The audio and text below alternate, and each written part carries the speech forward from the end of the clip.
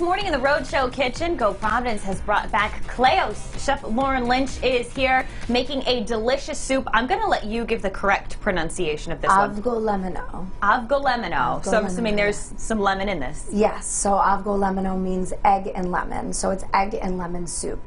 It's more of a chicken soup, but it's thickened with egg. Well, this is perfect on a cold day like today. Everyone loves these comfort foods. Maybe this is a different take on your traditional chicken soup that you're making at home. Can you take us through the ingredients? Yeah, so we're going to make our own stock with the chicken, also our vegetables, the carrot, celery, onion, all the aromatics. We have some nice bay leaves, parsley, garlic.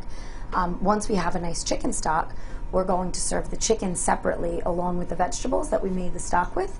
And then in that stock we'll boil the orzo and we'll add lemon juice and then we'll thicken it with egg.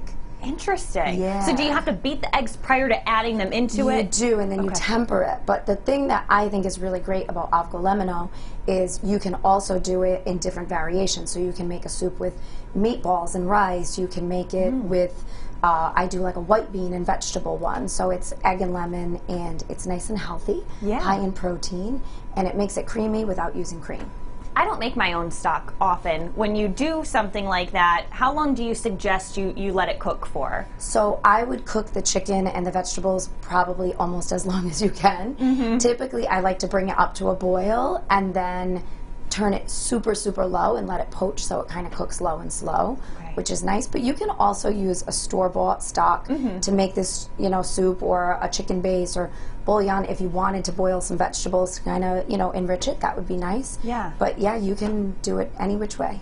I love this. You're providing an option here if we want to try something different, but you could take a couple shortcuts too and still achieve the delicious flavor of this soup. Hang tight for now. Don't get started just yet. We're going to get cooking in a little bit.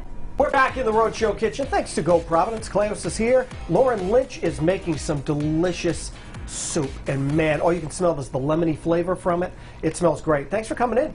Thanks for having me. Okay, so I don't butcher the name of the soup. What is the name of the soup? Avgolemeno. Avgolemeno soup. Okay. Avgolemeno, And this is a Greek soup that you make? Yeah, so it's one of the more, I think, popular dishes in America that's more well known as far as Greek food, avgolemeno. Avgolemeno is actually just a style of sauce, but this is with a soup, so it's egg and lemon. Okay. So here we're using a chicken stock that we cook the orzo in, and then we're going to thicken it up with that egg, and we add lemon. Okay, now you also made a whole chicken breast right there too. So what's the deal?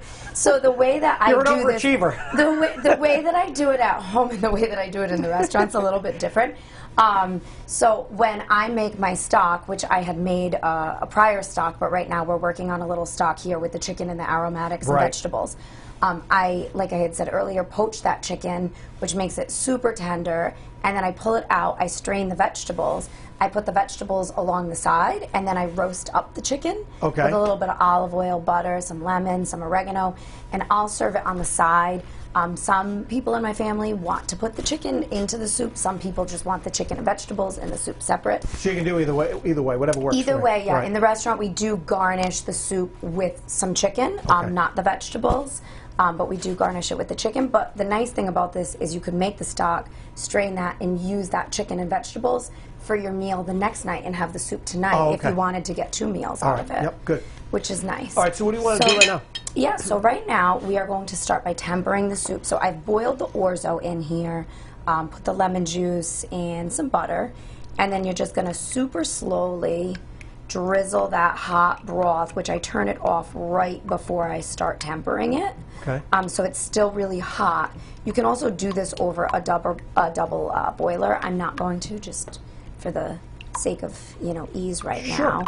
But we're going to just slowly add this hot soup into the beaten egg, and then we're going to wind up, once it's hot, we're going to add the egg mixture back into the soup, and it's going to thicken and cook the egg. And you got to do it that way because otherwise you get scrambled eggs, right? Exactly. Okay. Right. Yeah. You don't, you don't want the scrambled eggs. Yeah, so this is definitely one of the more popular things, especially right now. Yeah. With guests sitting outside. Right.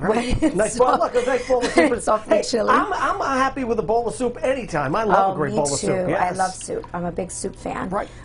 So some people do call for separating the yolks and the whites. and then they whip the whites. I don't. I probably use a little bit more egg than most traditional recipes because I think it makes it nice and thick and creamy. Again, without cream, which is nice. So how long should this go here, like the giant pot that you have here? Oh, the giant pot, I mean, I would cook it for, 2-3 hours, but like I was telling Michaela earlier, you could also just use a store-bought chicken stock, boil some orzo. A lot of people also do it with rice. Right. So it's really whatever works best for you. You could also just buy a rotisserie chicken and serve that on the side. Look, there's a lot of great places that have a nice rotisserie chicken if you don't have as much time. Sure. Yeah. All right, the restaurant. Cleo's, 250 Westminster Street, downtown Providence.